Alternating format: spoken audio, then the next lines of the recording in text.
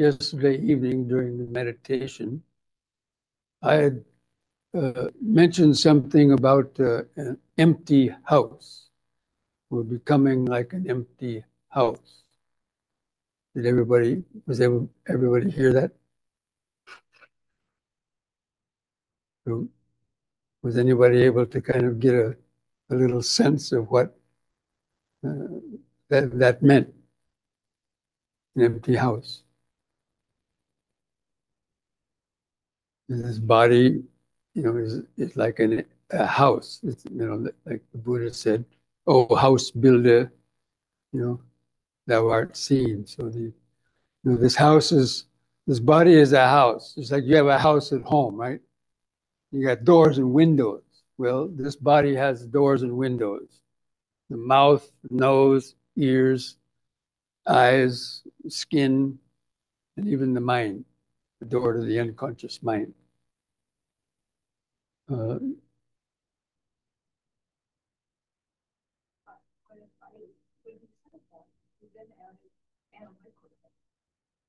Yeah. Well, people have seeing eye cameras in their house when they leave, don't they? Security systems. So that's awareness.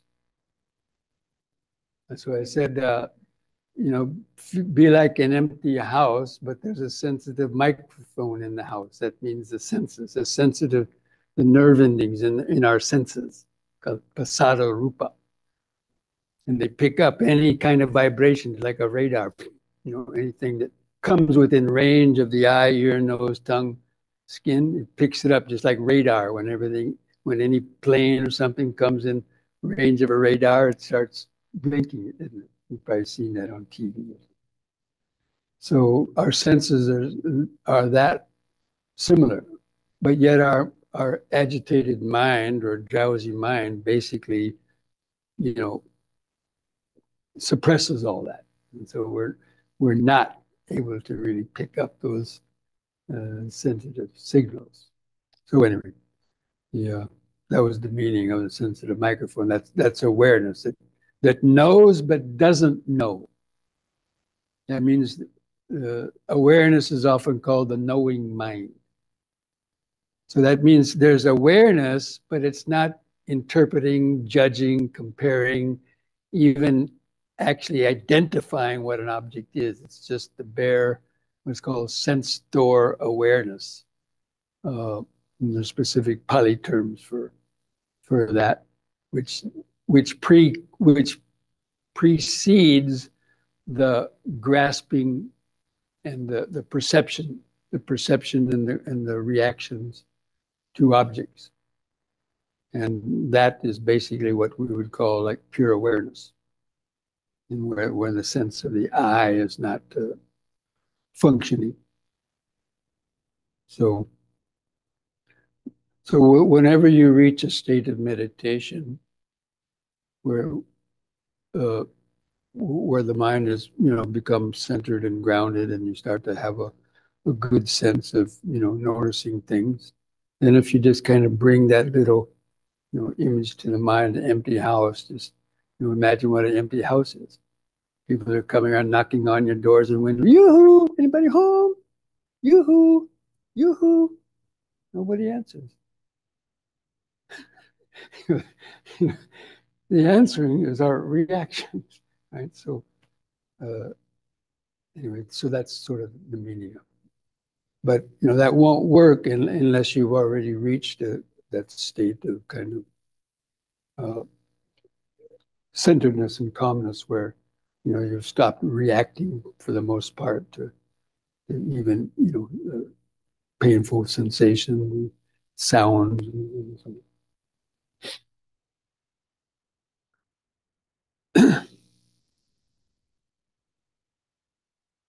And if you're able to hold that long enough, that's when that last bit of Alka-Seltzer tablet or vitamin C effervescent tablet, that last little bit, dissolves.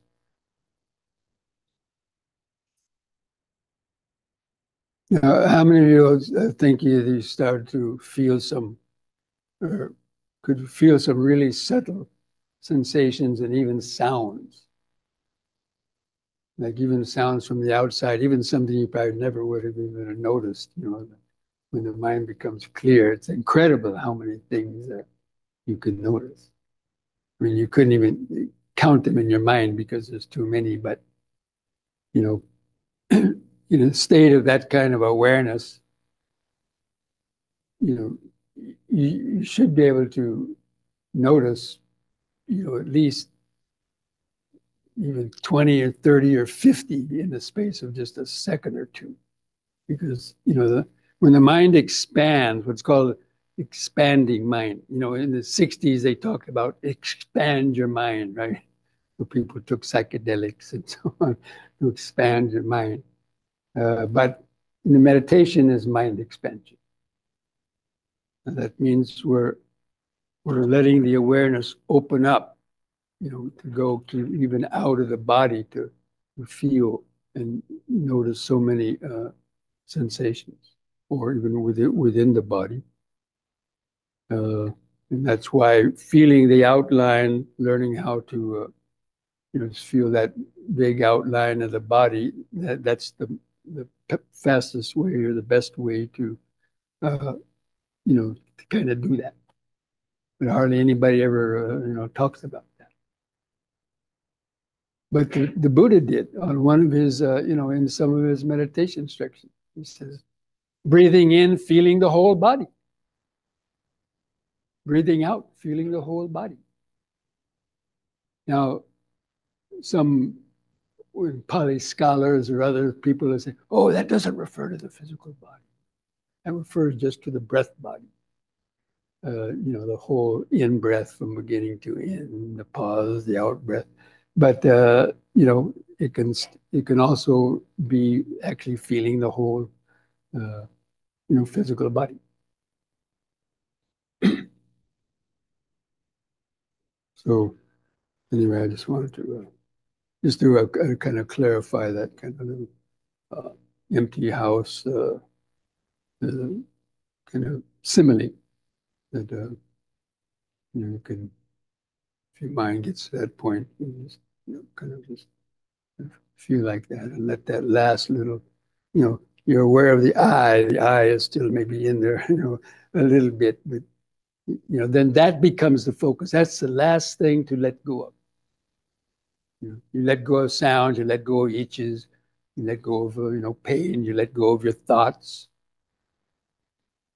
and then that becomes the last little thing. Everything else is kind of vanishing, but I'm a good meditator. The I is still there. So then you have to kind of focus that wisdom on that, that last little bit of the tablet, and let it dissolve into the background. So, that's the way, the meditation process, proceeds. A lot of people just get stuck on the breathing. But, that's the what's next is that process of, letting the sense of self fade away. But of course, that only happened when the hindrances have been weakened pretty much, not maybe totally, but 90%, let's say. Or that's why attaining jhana is, but you attain it through the mindfulness again. There's so much confusion about jhana. People immediately think it's just like focus on one little point and not trying to pay attention to anything else. Okay, that can be a method, but it's not the mindfulness and the vipassana sort of a method. Although it could be, but don't to get stuck in the piti and the sukha and just want to hang out with that. Instead you have to tune in then to the flow of impermanence and let the awareness expand to include all the senses, the vibration.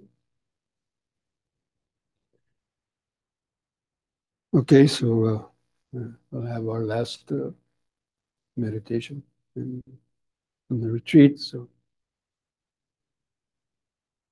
Just try to sit in a straight posture.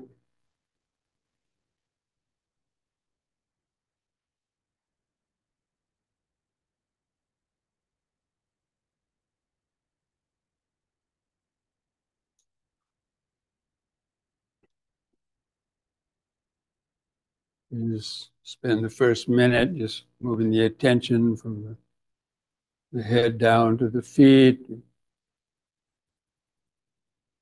Feel the sensations. Just close the eyes, feel your eyes in the socket. Feel your eyelids stretched over the eyeball.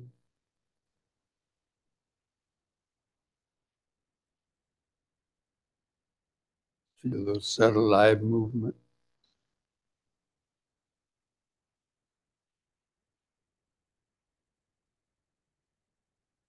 And feel your face, relax the face muscles.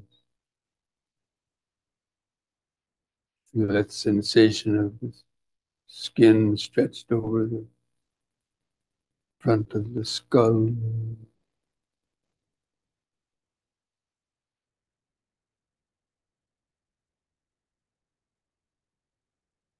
Feel your nose.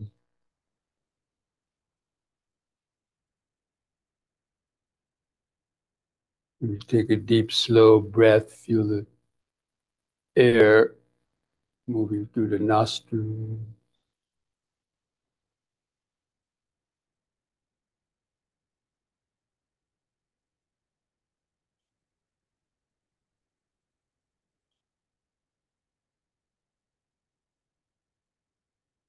And feel your lips touching together.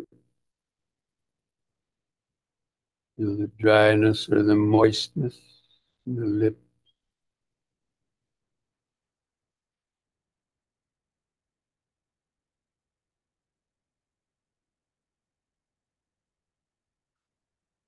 And feel your tongue inside the mouth. Your tongue touches your teeth.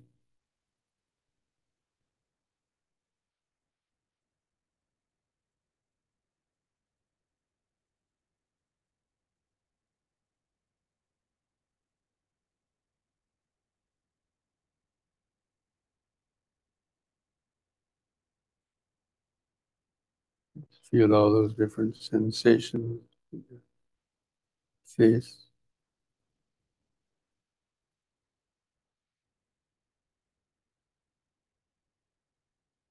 Moving the attention down to feel your shoulders, relax the shoulders.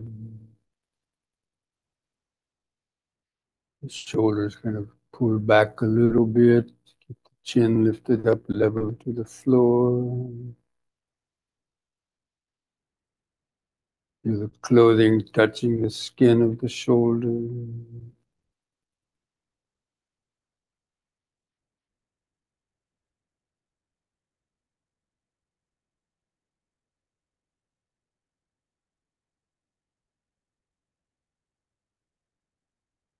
You feel the weight of the arms hanging from the shoulder.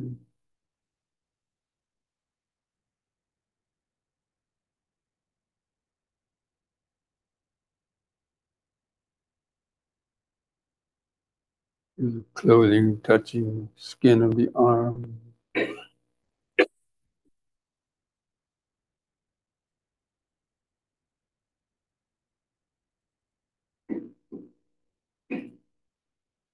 You feel your hands and fingers as they touch together, touch the body.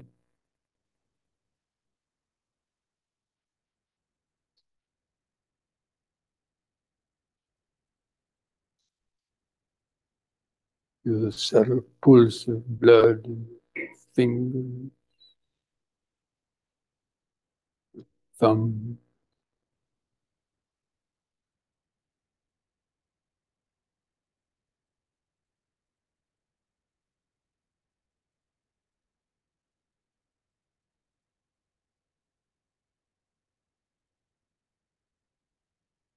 Feel the natural inward curve of the lower spine.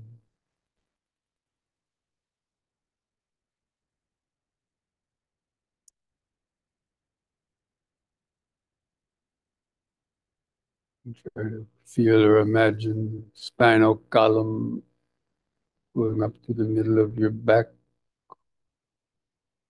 joining the lower body, skull.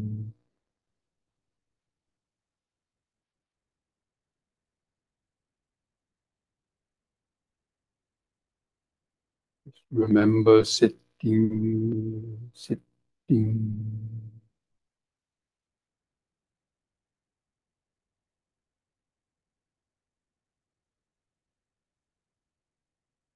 Feel the buttocks pressing the seat.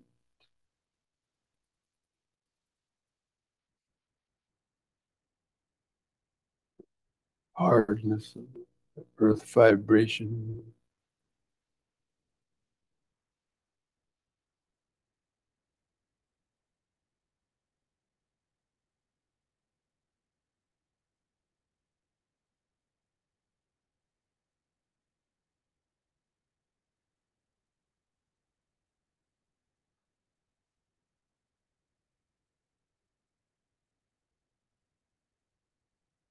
Feel the way the knees are bent,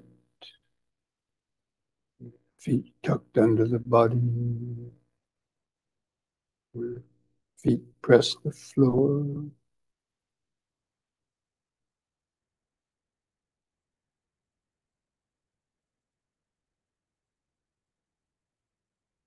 Feel all the different sensations, feet and toes.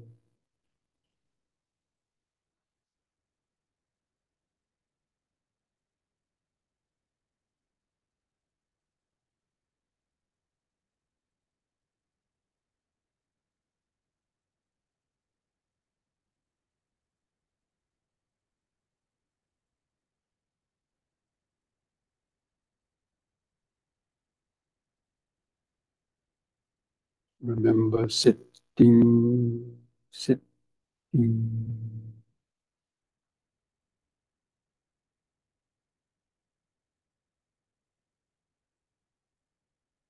And then let the awareness come back up, rest on the eyes.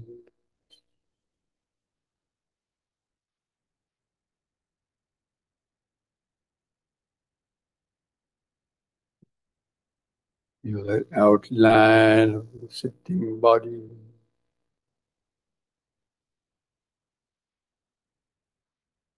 Camera lens of awareness.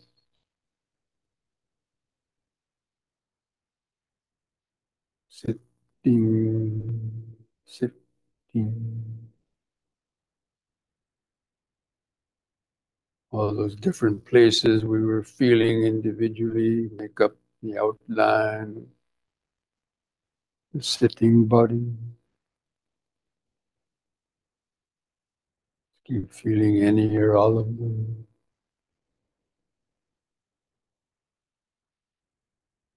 Whatever you can notice. Then begin some three-part breathing.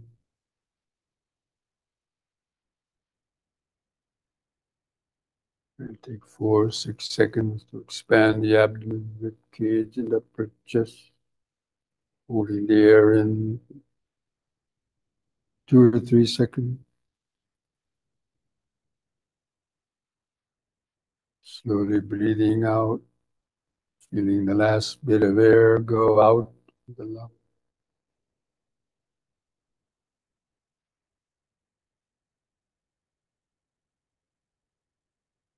Feel that little pause at the end of the out breath. And then the next in breath.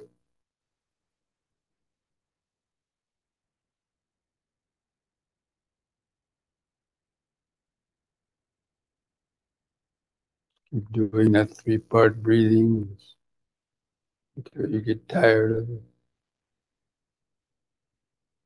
Breathing in, letting go of the past and future.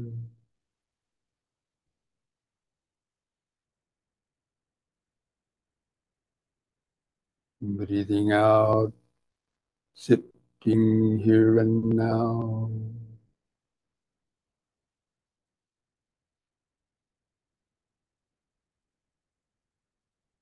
Breathing in, feeling the whole body.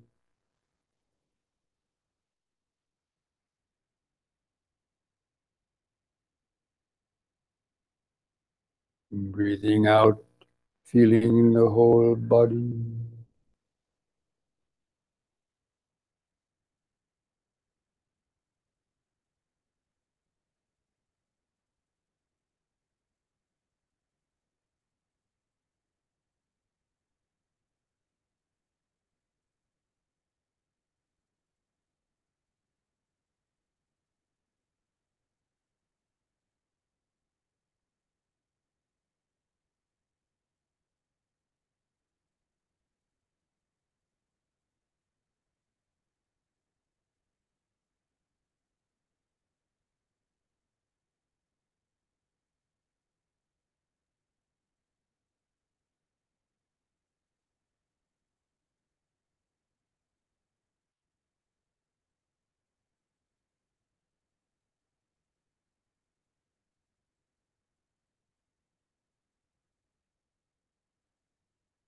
Tuning into the 4 phases of each breath cycle.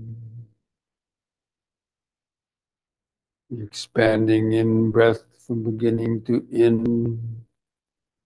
The brief pause.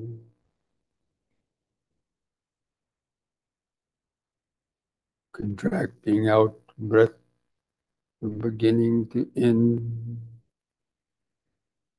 The brief pause.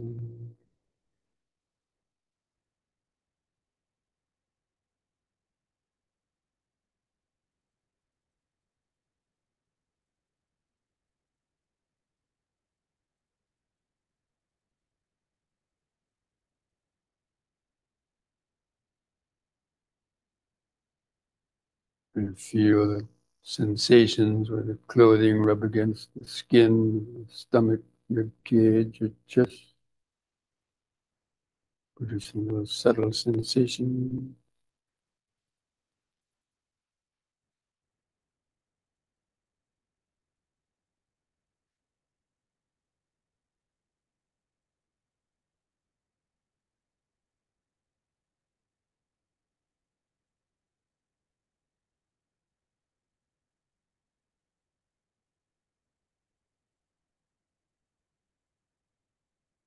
Each of those subtle sensations arises and vanishes very quickly.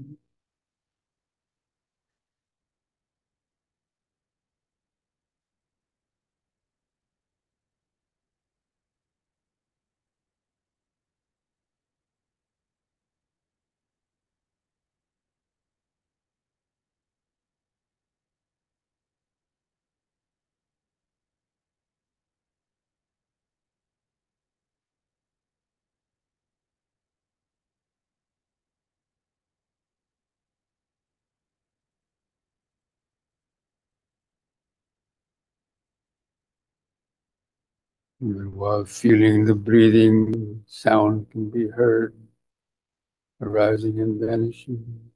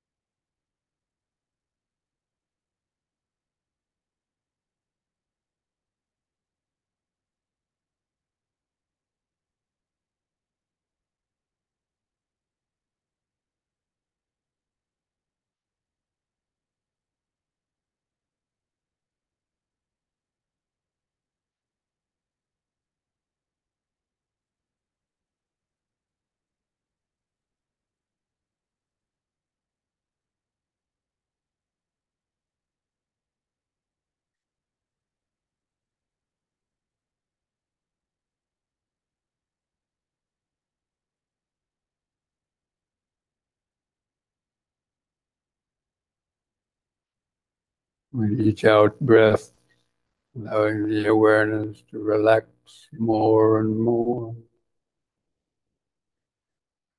into the present moment.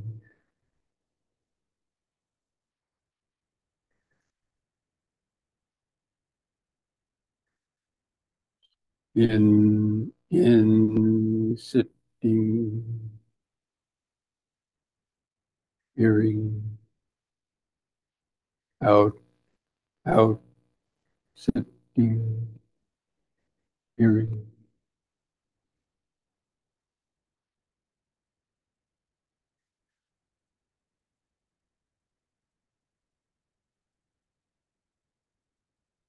Gradually opening up that flow of impermanent.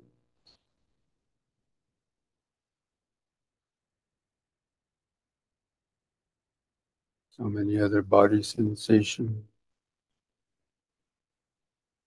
sound,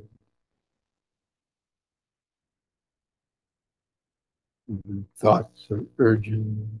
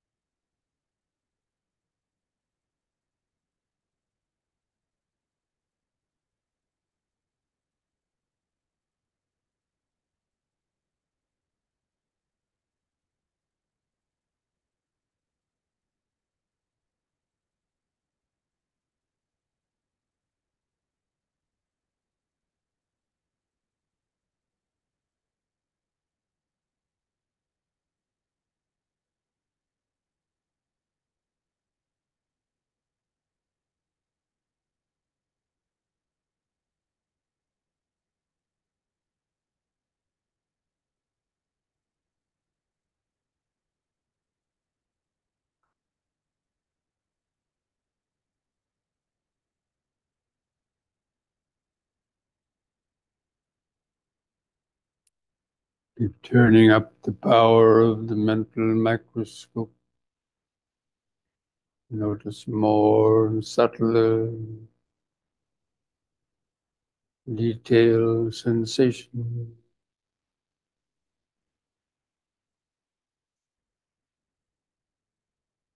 Sound.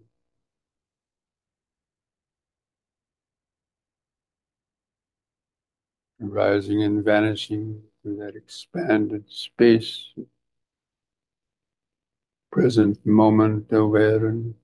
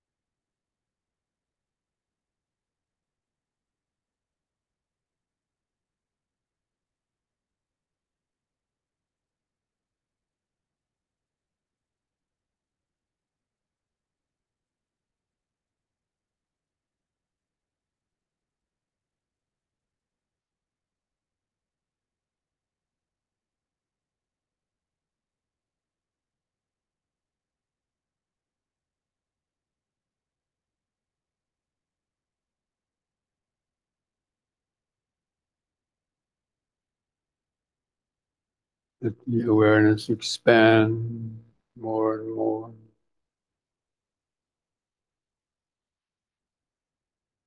Notice more and subtler vibration, sensation.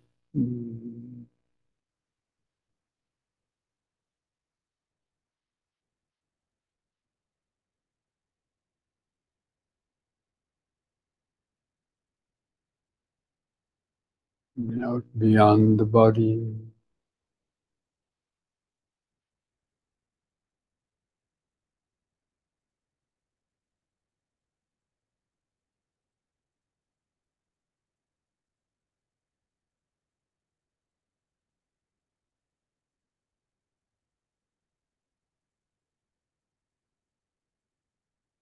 Just become like an empty house with nobody home.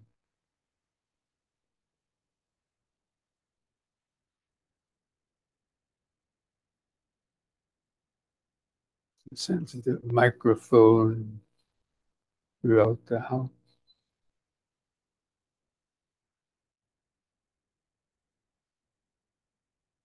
that knows but doesn't know.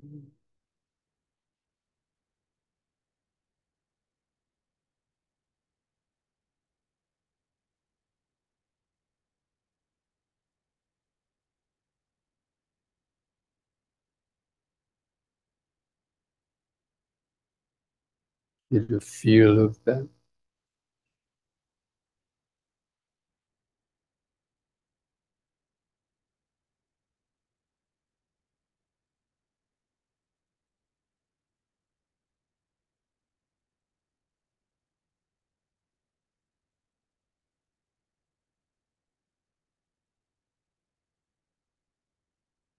That remaining sense of I or me dissolve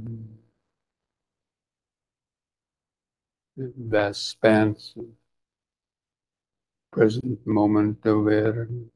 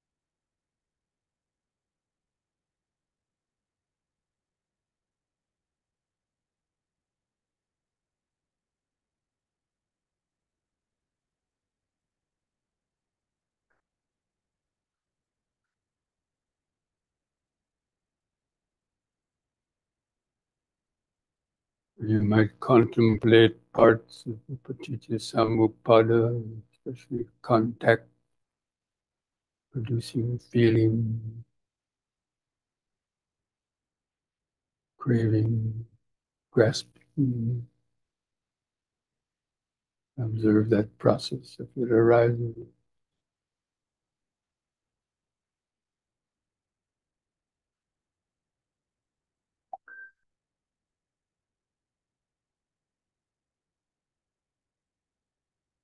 Contemplate the five aggregates: form, feeling, perception, volition, ego consciousness.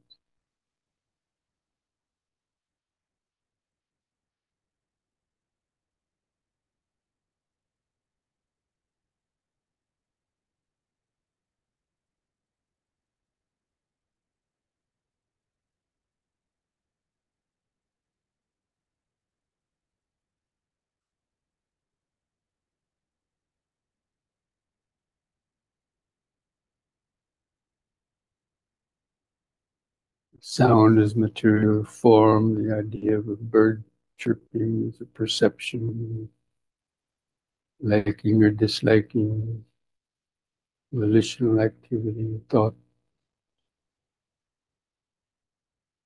the idea of I, the ego consciousness. It's all right there.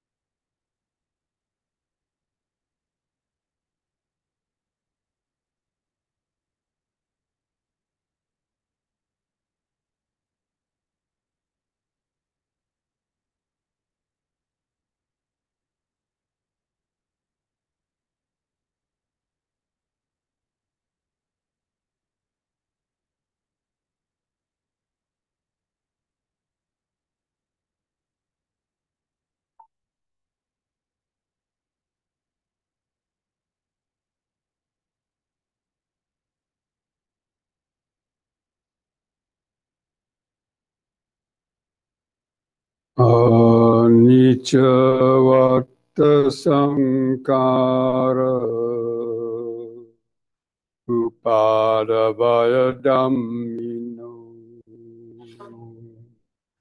upajitva nirunjanti te samupasamasu nati janam apanyacha hanya nati ajaitu yam hi janan cha panyacha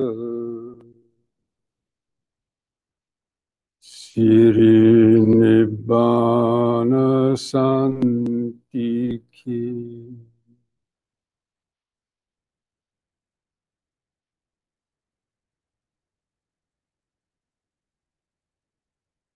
Impermanent are all conditioned things.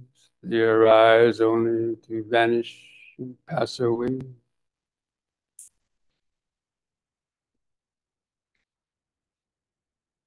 Having vanished, having arisen, they must cease.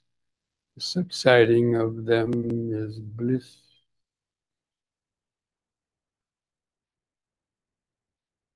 And there's no concentration without the wisdom, no wisdom without concentration. One who is both concentrated and is wise is close to peace and freedom. And thus spoke the Buddha.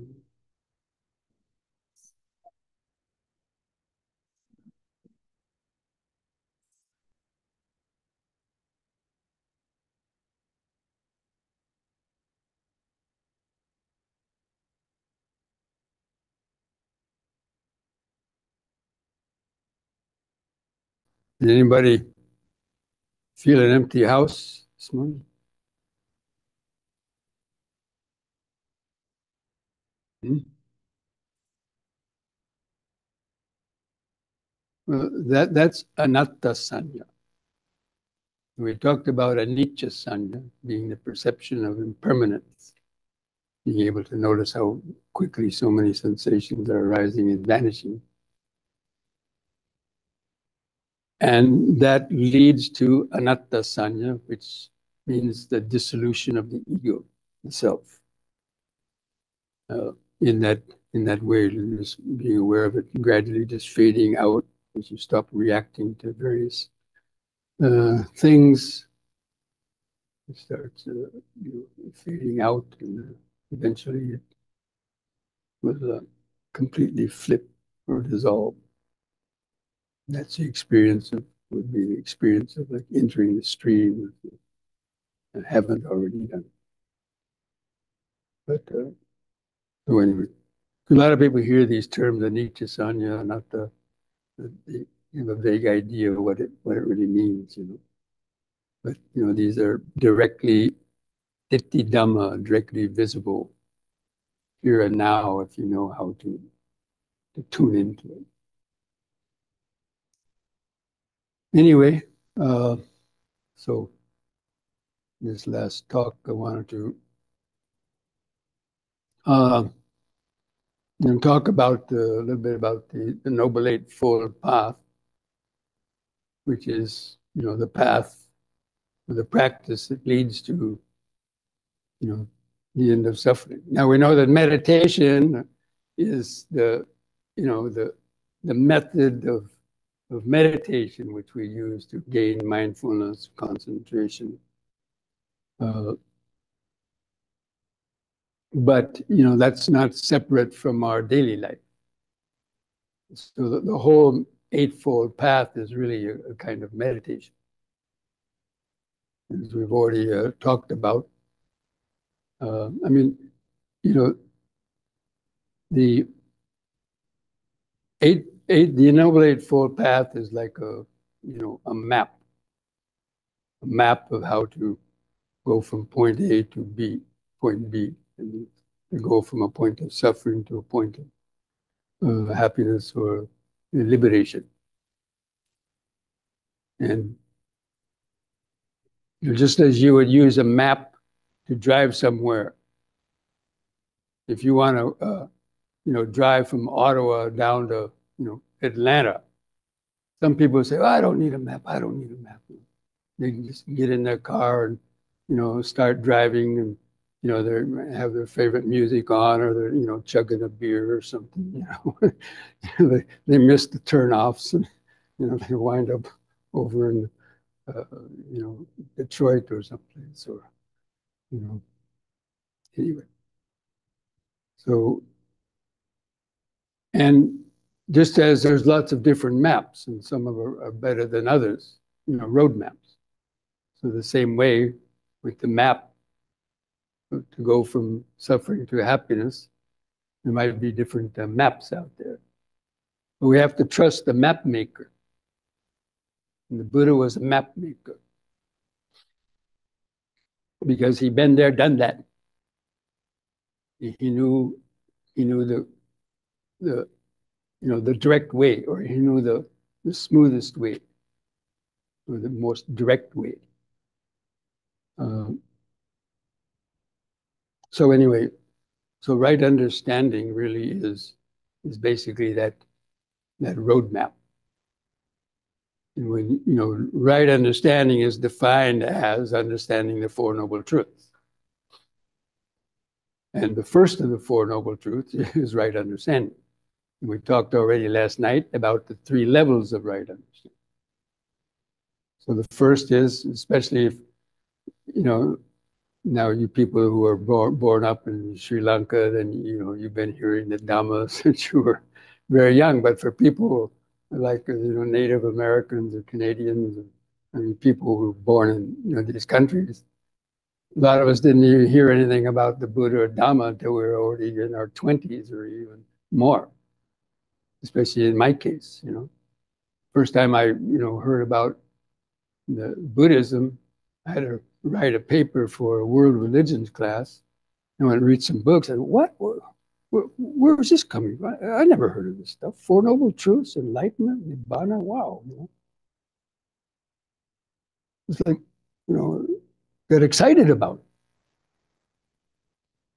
it. I wrote a paper about it. Got my first A+ on the paper. Teacher wrote on the paper. But anyway, first and last one I ever got. So anyway, I had this intellectual understanding. But then at that time, this was 1971, no Buddhist temples at all in America, except maybe one in Washington, maybe some Chinese, Japanese temples in New York, San Francisco, but hardly any. There was no internet, of course, there were hardly any books. So basically, I kind of forgot about it. There was no centers around. No one knew anything about Buddhism.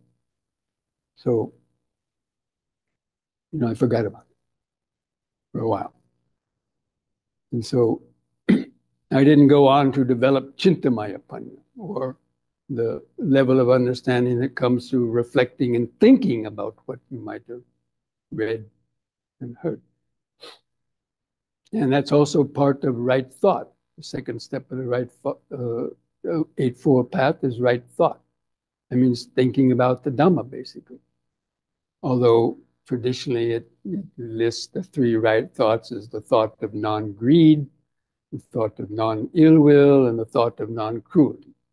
So basically, but these form the bedrock of how to transform our mind. So, but it's not limited to just that. It would be considered, just thinking about the Dhamma.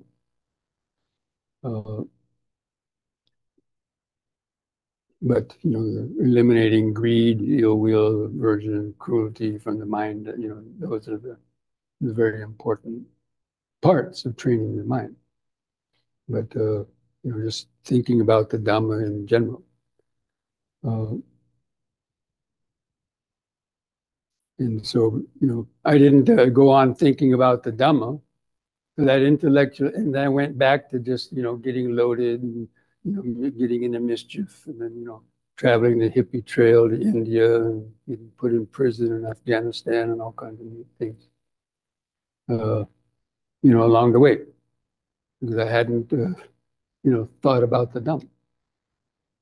And then when I got to Nepal, after, as I mentioned, getting in prison in Afghanistan, can you imagine? And getting out barely with my life, I knew I had to turn my head around. And so I heard about the possibility of, going to a meditation course in Nepal, a Tibetan meditation course at Kopan Monastery. Some of you may have heard of that from this place. And it was a course on intellectual, it followed the 3 phases of right understanding. So during that course, it was 1 month, by the way, a 1-month course. Somebody said, oh, there's a meditation course. Oh, I want to go to that. He said, well, it's 1 month long. I said, so what? Here, if you talk about a 3-day retreat, oh my God.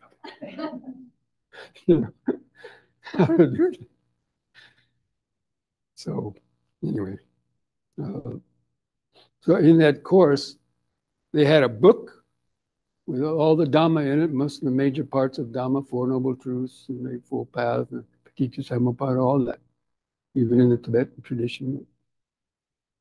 They had other things too, but and so we were told to read a chapter in the book. And then the Lama would give 1 or 2 lectures on the same topic. So I was getting intellectual understanding through the reading of the book, and then hearing it, through the lecture. And then immediately after that, we had to sit down for 1 or 2 hours and contemplate it, meditate, and think about it, which is like the Chintamaya Panya.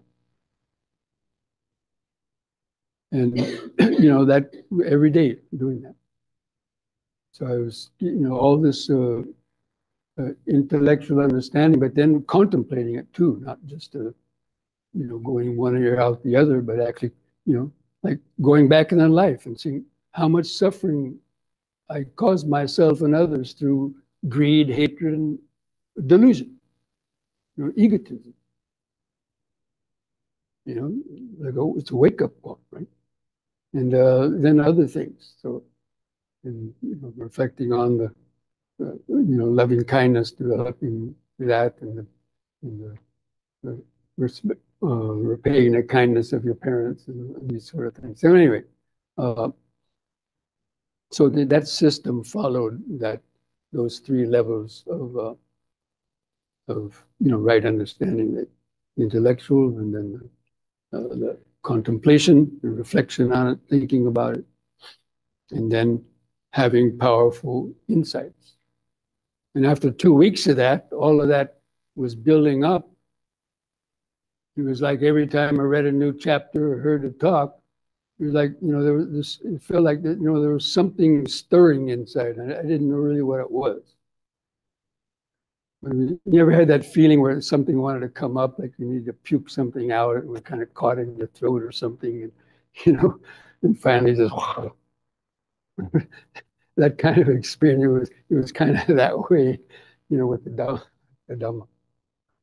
And so anyway, but that's what the importance of that why those 3 levels of wisdom, and then once you get the right understanding and the right thought, then what are you going to do? What are you going to do? Clean up your mouth, right? That means right speech. So giving up all the 4 types of bad speech: lies, slander, backbiting, malicious talks, curse words, belittling people with ethnic jokes and all these sort of things. Of course, frivolous talk is a little bit harder to overcome, but that doesn't necessarily bring any immediate bad karma. But the other 3 do. So anyway, so you practice right speech, because so much suffering in our life comes through loose tongue, right? Slip-ups, it can be even the pain and suffering caused by wrong speech to somebody at the wrong time can be worse than, punching them in the nose or something, or even stabbing them. People tend not to forget, how people talk. So anyway, that's why it's so important. The right speech, and then the right action. That's the observing the other precepts. What we do with the body. So killing or abusing, harming somebody with the body, and then stealing, and then the misconduct, sensual misconduct. Because those three things are the main ways that we create the negative karma in the world. And then also comes after that the right livelihood. So that means trying to have a job or occupation that wouldn't cause you to directly or even indirectly break any of the other precepts. But in this day and age, it's kind of becoming harder and harder to find such a job that is totally free from some kind of corruption or greed and harming others, right? Even in food industry, even medicine industry, and not to mention business and so on. So that's why, you should try to have a job that wouldn't cause us to be involved in those kind of things. And because you have to go home and sleep at night. You're worrying about getting caught or found out, especially like secretaries in big corporations. You have to keep the books, right? So that getting all the taxes in order and all the other things, and the boss comes by and looks over their shoulder. And, oh, why don't you change that 5 million to just 1 million? What? That's not honest. Well, 10 people looking for your job.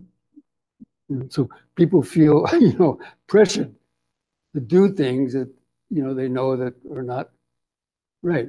And then you have to go home and worry about it at night. Or if you get caught, it might actually come back to you, not only in that situation, but so many other situations too. So that's why those three, right speech, right action, and right livelihood, are included in the group called the skillful conduct, or sila. And the first two, right view, right understanding, and right thought, are included in the umbrella group of wisdom.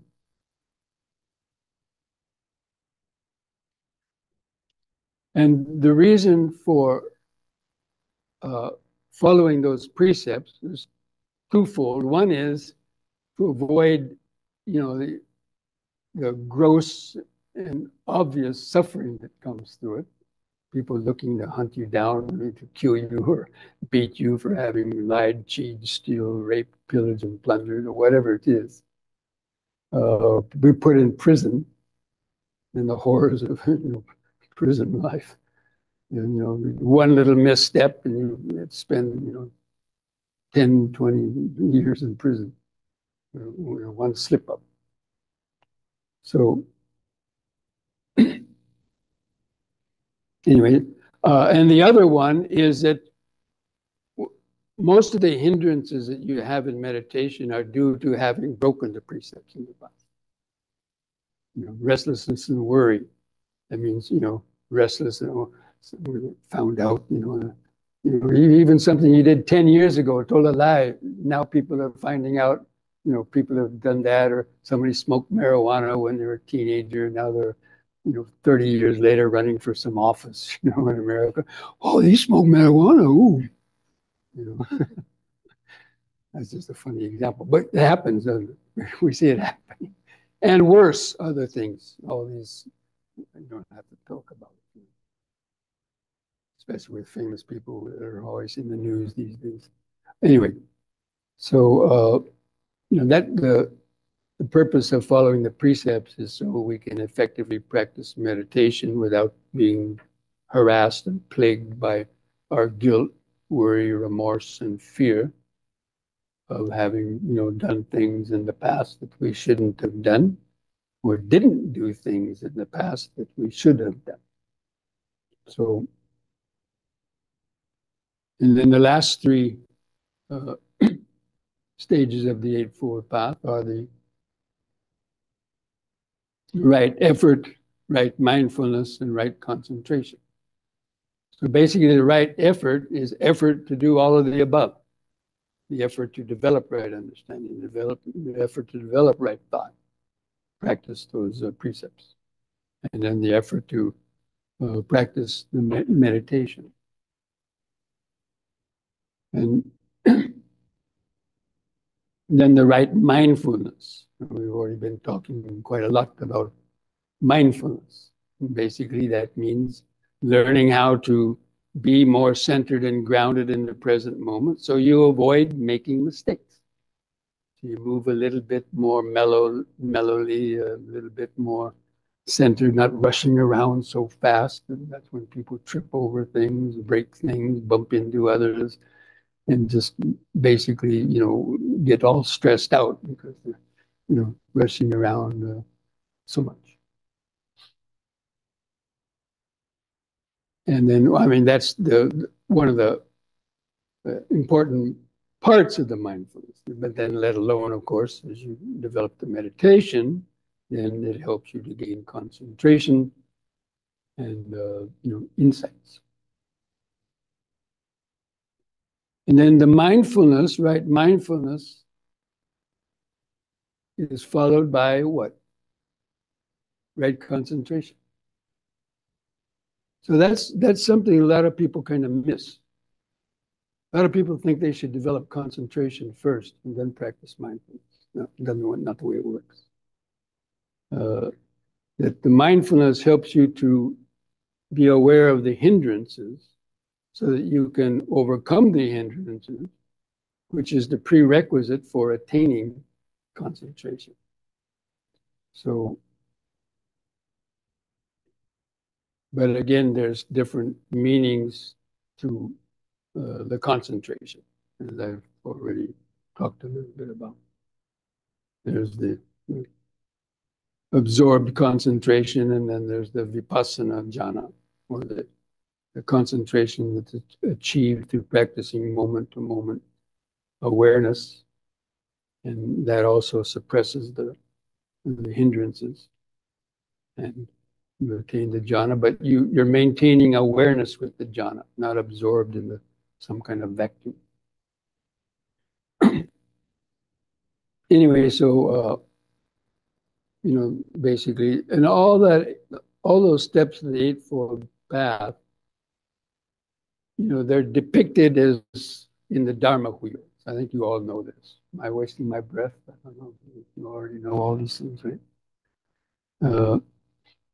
So it's depicted in a wheel. And all of those things need to be, equally practiced. Because if you have a bicycle wheel and with some broken spokes or, loose spokes, what happens when you want to ride the bicycle? It's got a bunch of broken spokes or some broken spokes. Anybody have experience with it? No? Yeah, the bike would wobble. There wouldn't be very smooth kind of ride, and eventually, if you rode too long, it may completely, collapse. So the same way, in the practice of Dhamma, all of those spokes need to be equally practiced, so that the practice and our life can, slowly roll or move toward greater states of happiness and less suffering. Or there's a little saying that's on a lot of Dharma Center walls. Less drama, more Dhamma. Uh, so most of you know that those three groups, the Sila, Samadhi, and Panya, they follow all those 8 steps of the Eightfold Path are included in the Sila, Samadhi, and Panya. But usually it's talked about in that order: Sila, Samadhi, and Panya. How many have heard that? Sila, Samadhi, Panya, Sila, Samadhi, Panya. But what's the first step of the Eightfold Path? Panya, or at least the intellectual Panya. So I prefer to enumerate those things as Panya, Sila, Samadhi. And this is how that works. Is the intellectual wisdom kind of gets you excited, gets you started, like what happened to me, right? But unfortunately, I didn't immediately start practicing the right thought. So the right understanding, that intellectual understanding gets you started. You then want to practice. And as you start practicing, this doesn't mean that you practice one and wait a year or two and then start practicing right speech, right action, like that. No, it's not linear like that.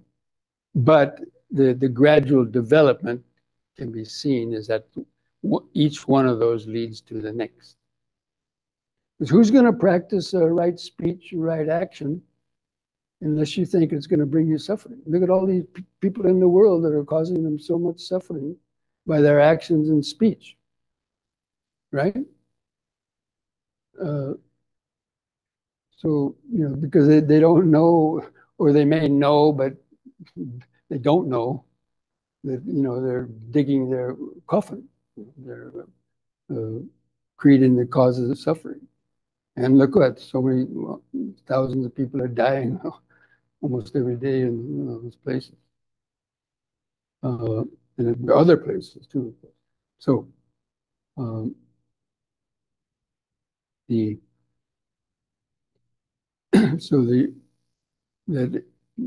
panya, the intellectual understanding, gets you to start practicing. So you start practicing sila. And after a few months, not telling lies or not using bad speech or not just smashing cockroaches and other insects or crawling around in the kitchen and bedroom, or other sort of things. You find out, getting better sleep. Not worrying about so much at night. Getting caught for having told a lie or stole something or something else. And so you can see, there's an effect of it. And then as you start practicing meditation, then you see that helps your meditation. And then when you start getting insights, that means you get an insight meditation. Wow, I really could practice right speech a little bit better. You see the loophole. I could, I could, just not kill human beings. Let me not kill cockroaches or kick the dog or something. So like that. As you meditate and you get more insights, you see how you can purify your sila better. And so as you purify the sila a little bit better, then you see that you're able to meditate better. You get the deeper levels of concentration. Because you're not worrying, so many thoughts are not coming up in your mind. And then you get deeper insights too. So your wisdom then increases. Your Chintamaya Panya increases. And then little by little, even Bhavanamaya Panya, deeper insights. And every time that goes around like that, it helps you to practice sila better. It helps you to practice And then because of that, your meditation gets better and your concentration gets better. And then your wisdom gets deeper even more, and it keeps going along in that way. So that's the way that we have to see that practice and how all those things kind of, fit together. Now, I wanted to mention sort of the difference between sort of just concentrating and the development of insight or the vipassana meditation. We talked about, even the Buddha mentioned about the two approaches to practice. One is called Samadhi Pubbangama Vipassana, and the other is called Vipassana Pubbangama Samadhi. And that means a person may choose to practice just a strictly one-pointed concentration. That means either anapanasati, where you focus at the tip of the nose to gain an nimitta and then get absorbed in a nimitta, or practicing kasina, some kasina type of meditations, or staring at a candle flame. But basically, these are just sort of concentration techniques where you can attain jhana, even up to the formless jhanas, if one could do that, but those are very difficult. And then once people get those jhanas, then it is said, then you come back and then practice vipassana, because vipassana will be very easy once you attain the jhana. So that's very popular, especially in Sri Lanka. They tend to favor that method more and so on. And the other is that, starting off practicing mindfulness and then attaining jhanas. I think I already talked about that, right? I mentioned it. And that is how you see it in most of the lists of within the Dhamma. So we already talked about the Noble Eightfold Path. Right mindfulness comes before right concentration. In the spiritual faculties, faith, energy, mindfulness, concentration, and wisdom. Again, mindfulness comes before wisdom.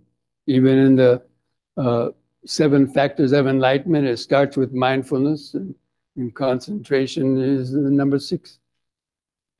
So you can see in almost all of those lists, mindfulness comes first. And it's a natural evolution that when you practicing mindfulness and you're able to suppress the hindrances, because you're aware, when you say, oh, sleepy, okay, straighten up, take some deep breaths. Your mind brightens up. Otherwise, you just spend the whole hour like this. So you have to be mindful. And then to interrupt your thoughts. And how many thoughts are moving through your mind? In one meditation, probably 1,000 thoughts going through your mind. And half the time we get, carried away with them, and then thinking. So that's because our mindfulness isn't sharp enough. It's not grounded deep enough in the body for the present moment. So anyway,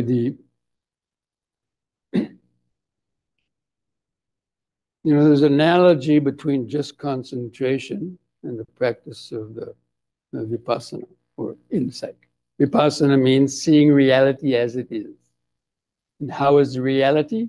It's anicca, dukkha, anatta. That means everything is constantly changing. And if you try to hold on and prevent that change or resist it in some way, either with attachment or aversion, problems arise. Suffering. And there's no permanent entity or controller that really is owns or controls this process of body and mind. As I mentioned this morning about the ego dissolving, anatta. So those are the, so in the, in the mindfulness practice, and, the four foundations of mindfulness really is a complete meditation, because it goes from A to Z. It starts with the breathing, gets you into the body, and, uh, to detach from the body and the feelings, perceptions. And by that time, you're gaining concentration already. You're practicing the enlightenment factors. You attain third or fourth jhana. Next step, bam, is nibbana, if you're able to hold it long enough and other conditions are right. So it's totally a complete practice. But anyway, so I usually give the analogy of a Jack in the Box. How many of you know, any Canadians, about Jack in the Box? Besides hamburgers. Okay, so it's a toy, right? It has a little clown's head or a devil's head on a spring. And you push it down in the box and put the lid on, and you just see the box. But when you take the lid off, what happens? The head comes up. Boing. And what does the head symbolize? Look at me, look at me. Ego and ignorance.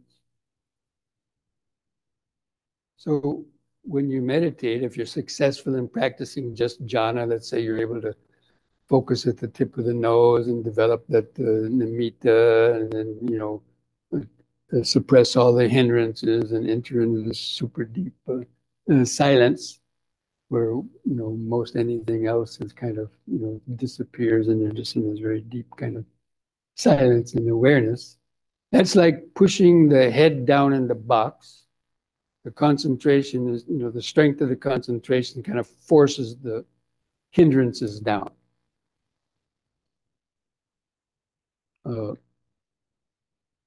But then after you come out of the meditation, if you haven't, if that's all you did, and, just to hang out in piti and sukha for a few hours or longer, then come out, then a little bit time after that, the unconscious mind starts stirring up again, and those defilements come up again.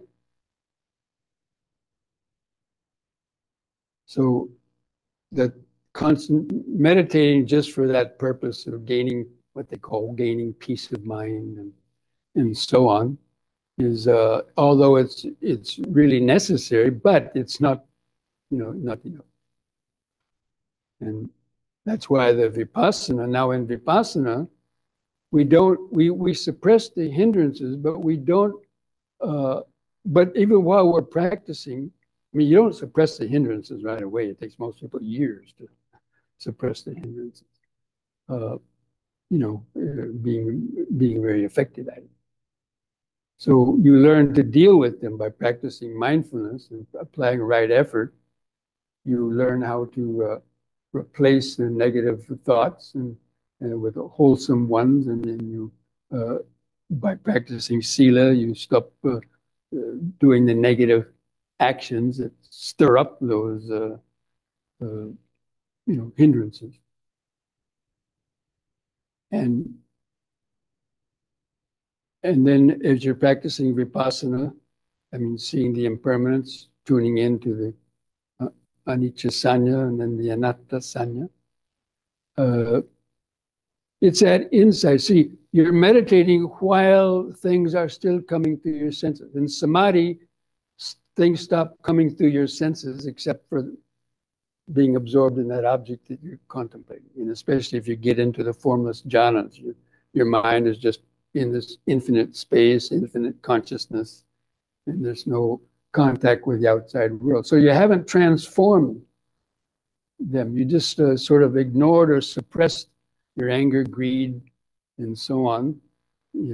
Somehow you got lucky and were able to, do that just with concentration. It's not easy, but some people can do that. But with the Vipassana, we're keeping the senses open. Now we are in the beginning, like attaining some degree of concentration, like the momentary concentration actually is the usually in Vipassana, that's what we're developing, momentary concentration, but it's still concentration. And it still suppresses the hindrances because it's moment to moment. So you're noticing, any hindrance that comes up in any moment, you're noticing it. You're applying the appropriate antidotes to get it to fall out. And by practicing sila, you're not contributing to create more of that kind of actions that cause the hindrances. So those two work in hand, you see. You've got to be practicing sila too. And then you have to be cultivating the right mindfulness and the right effort to overcome them, but not in your daily life going ahead and creating those negative actions that are going to keep bringing guilt, worry, remorse, and fear and agitation. So anyway, so as you develop that, when you get insights, what do you call that in singular? Vidarshana. Vidarshana meditation. You know the word vidarshana? Yeah, vidarshana. That means insight. Yeah. So when you get the deep insights, especially the Sotapanna, Magga, and Phala. Now, some of you may not know what that is, but those are the real deep insights that really start transforming the mind, destroying the hindrances and the fetters. I'm not going to go into all that now, and you can read about it. But so when you get that first glimpse of the ego totally dissolving, and you have that transcendent kind of experience, that's very powerful. It's like a powerful laser beam just cutting right down into the base of the unconscious mind and destroying the root of the delusion and the sakkaya belief in itself. Momentarily you realize, yeah, self disappeared. You understand how it was created. You no longer believe in any kind of idea that there's a permanent self or soul that owns or controls this body and mind or the world. You understand how it evolved through paticca samuppada and things like that. So anyway, that's like going into the box, down to the bottom of the box, the little trap door underneath. You didn't know about that one. And with a pair of wire cutters, you cut 1/4 of the spring. You cut through it 1/4. So when you take the lid off the box, the next time, what happens? It comes up only with 3/4 of its previous power, right? So it's been weakened. It still comes up, but it's been weakened. And then when you reach the next level, it's like you go in there again and cut another 1/4 of the spring away. And then when the head comes up again, it only comes up with half of its previous power. And then in the third stage, the same. Another 1/4 gets cut away. And then finally at the Arahant stage, you cut through the last bit of it. And when you take the lid off, well, the head doesn't come up, right? And why is that? Because there's no power anymore. So the power that drives our mind, around paticca samuppada billions of times, in a second, is the greed, hatred, and delusion. So anyway, that's just an analogy to show the difference between just concentrating, which suppresses the hindrances, as opposed to developing insight into a Nietzsche Dukkha that goes all the way. See, with the concentration, you just push the head down and you compress, but the spring is still intact down there. But the Vipassana insights, as I already just mentioned, go in and cut the spring. So that's the way we, have to try to see the whole, picture of the Dhamma from, beginning to end, to have a, at least a intellectual understanding of that. But then as you meditate, all these things that were kind of just ideas and words, they start to, make more sense. And then finally you get those, powerful darshanas. Okay, so now I wanted to talk about, I know time is getting on, but after a retreat, now how many people thought they, got some insights during the retreat? Or how many kind of learned something new or different? Even about yoga, three-part breathing. Wow, that's pretty cool. Yeah, that helps me concentrate. So, when you come to retreat and you get some insights and you hear things that, oh, there's a new possibility how I'm going to practice, And so you get enthusiasm. How many already started making out their daily schedule? Starting with tomorrow, you're gonna get up, you're gonna do 20 minutes of yoga, you're gonna do 40 minutes of meditation, twice a day. And normally, the advice is to kind of practice meditation twice a day for whatever period of 30 minutes, 45 minutes, or 1 hour. And so when people go home, maybe they're able to do that for the first day or two. And then because you've been on retreat and you had to work, you had to cover somebody else's job at the work site, right? You had to cover your days off. And now you have to cover their days off and you have to work later. So by the time you get home at night, you're too tired. The mind makes excuses. Oh, I'm too tired. You just want to, eat something and go to sleep or watch a horror movie or something. I don't know. Soap opera. Uh, so little by little, the first thing that happens is that evening meditation drops away. Because maybe you go home and not everybody where you live meditates, or in your family, and you don't have anybody to talk to. Now, a lot of you, of course, you have Dhamma groups, which is very good, but some people don't have that kind of access, so they're not able to talk to people immediately about their practice or who can understand what they're going through. So anyway, we can kind of little by little lose that initial enthusiasm. And so the evening meditation will be the first one to go. And then after a few weeks, the 45-minute meditation may drop to 30 minutes. And then the 30-minute meditation, after another couple of weeks, drop to 15 minutes. And before you know it, you're going out the door, drinking your last bit of coffee, and you pat the Buddha on the head and say, "You meditate for me." And that becomes all of your meditation. Oh, yeah.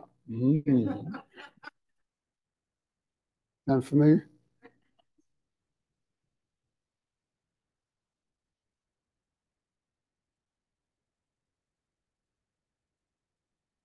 So, Mokara Karan. Mokara Karan. So, I know it's a real issue and people have that. So we've come up with a new type of meditation for you, or for those type of people. And it's called an M&M. That stands for a minute of mindfulness, or a minute meditation, or a mini meditation, however you want to call it. But it's a specific practice. And I know most of you probably heard this already because I always give it as a part of my talk, where you train yourself to stop every hour during the day. You stop what you're doing, even if you're at work and you're busy, and after finishing one assignment, one job, checking your email, before rushing off to or rushing to do something else, pause, stop, and take a deep, slow breath. Bring your attention to the body, and whether you're sitting or standing, just come back to just standing, sitting, or excuse me, breathing in, standing, breathing, sitting, breathing. And take a couple of deep, slow breaths. And hold the air in your lungs for as long as you comfortably can. Because, that's the most powerful way to stop your thoughts. So you pause whatever you're doing, be still, and take a deep, slow breath. Try to get air into all three parts of the lungs, because it takes a total concentration to do that. That's why while you're doing that, you can't really think about anything else. And you hold your breath in for several seconds. Train yourself to even hold it in for longer time, because you can't think while you're holding the breath in. It's almost impossible. Or the thoughts would just be very, very kind of faint. They wouldn't, because it's such a powerful feeling when you're holding in the breath like that, and especially if you're feeling the body. And then you let out the breath. Maybe take 2 or 3 of them. Just 2 or 3 of those breaths is already 1 minute. And you may have forgotten about what you were rushing to do next, or, chewing in your mind some ill will toward one of your colleagues that did something, you might have forgotten about. And, while you're holding in the breath, you feel, this subtle, life force sensation. And basically just relax. Bring the mind to the present moment. And you could even do it longer than a minute, but even if, once you learn how to do it, 1 minute can be sufficient. And then you carry on doing what you were doing.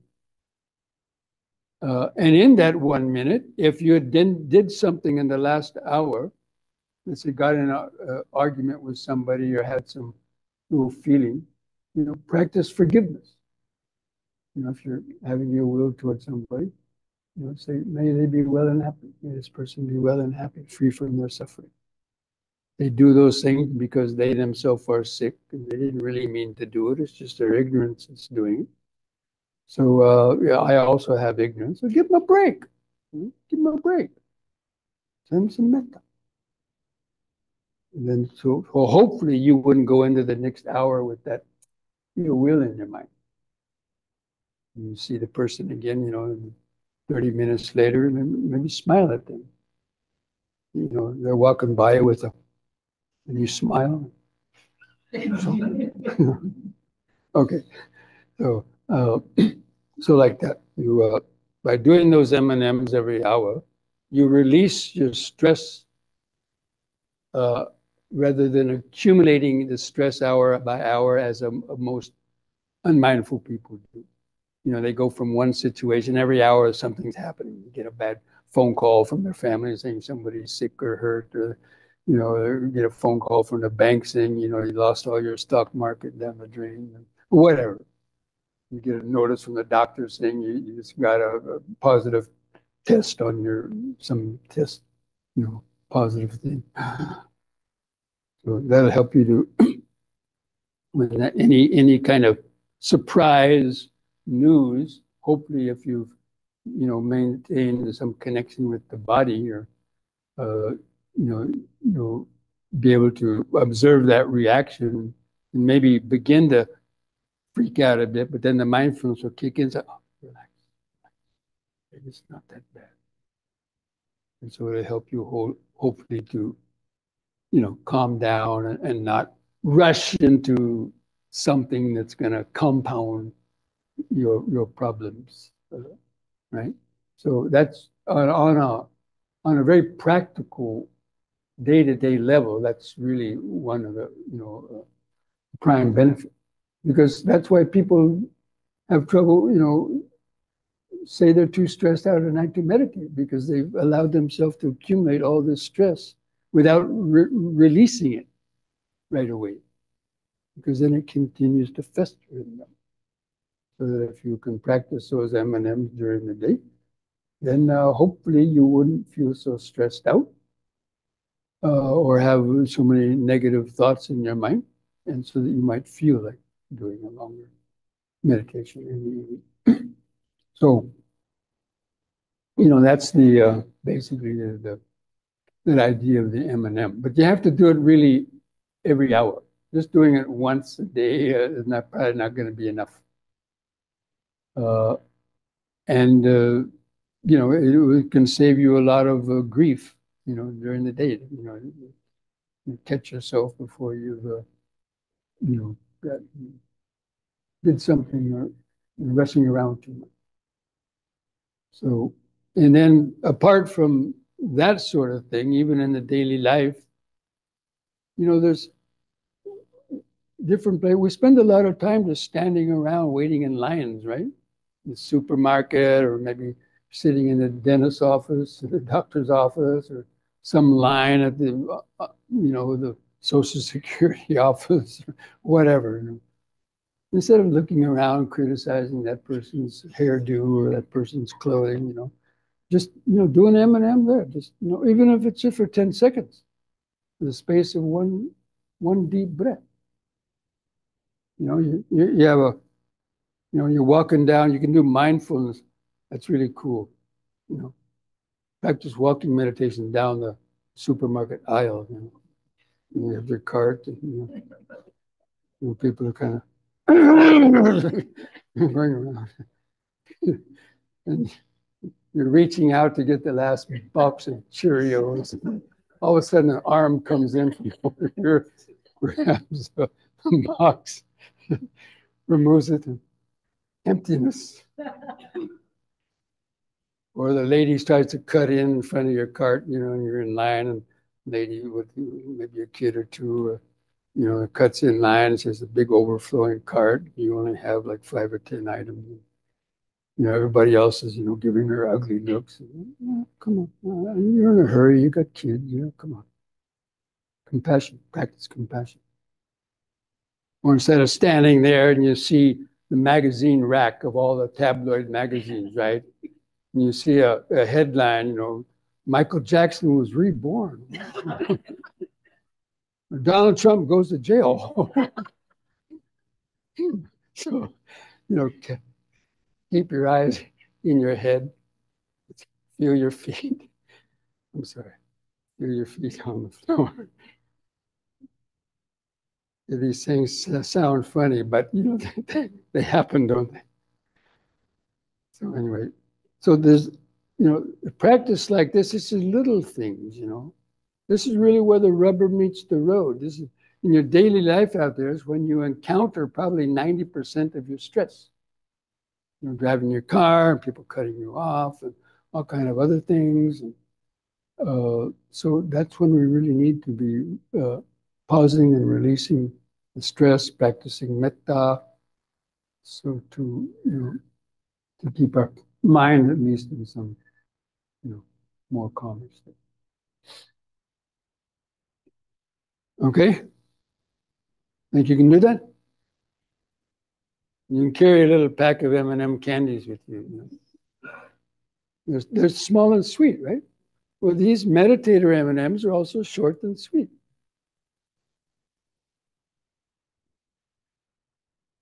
Okay.